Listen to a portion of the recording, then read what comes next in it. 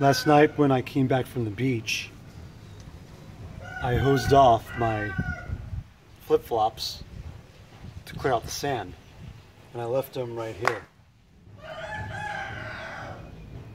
But there's only one flip-flop, and I don't know where the other one is. And it kind of annoys me for the fact that, first of all, it's hard for me to get any kind of footwear in my size. And I picked them up a few years ago when I was here in Thailand, and they were a good fit, and I have kept them since. So now I'm looking for them. Perhaps an animal has taken them away from me. I don't know where it could be. Why would there be only one? I don't know.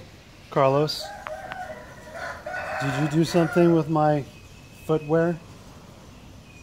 Carlos, what happened? Well, I'm gonna go look for it, and I'll let you know if I find it.